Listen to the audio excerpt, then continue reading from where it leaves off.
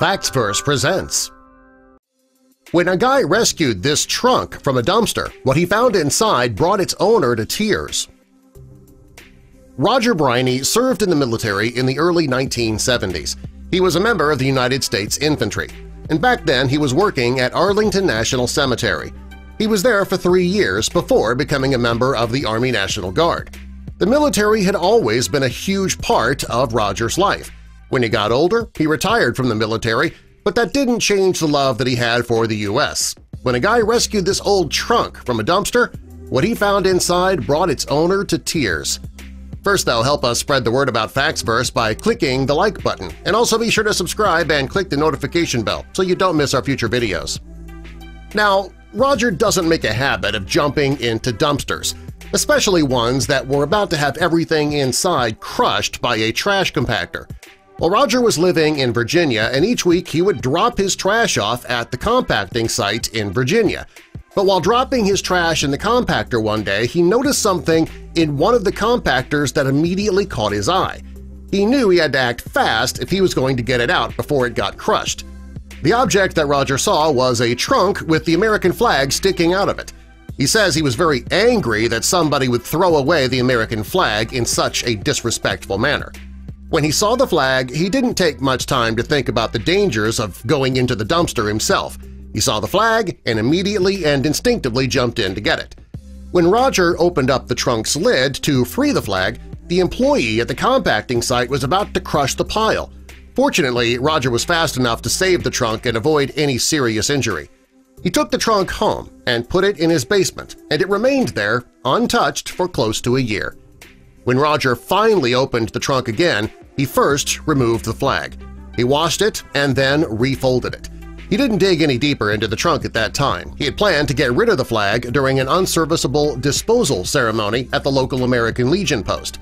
They held these services twice since Roger pulled the trunk out of the dumpster. Each time they had a service, something came up and Roger was not able to make it. Roger had a friend named Walker Gaulding, and he was an amateur historian. He was going to Roger's house to pick up an old military desk for his collection. Under the desk was the trunk that Roger found in the dumpster. Roger says that he left the trunk under the desk unopened because the idea of opening it made him a bit anxious. He assumed that it was the owner's family who threw the trunk away. Just the thought of it made him wary about opening the trunk. While Roger was worried about opening the trunk, Walter's interest was piqued. He quickly put the trunk in his car and he took it home. When Walter and his wife opened the trunk, they couldn't believe what was inside.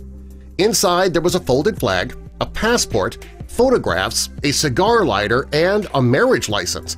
They also found some newspaper articles that made Walter very curious about who the items belonged to and why the trunk ended up in a dumpster.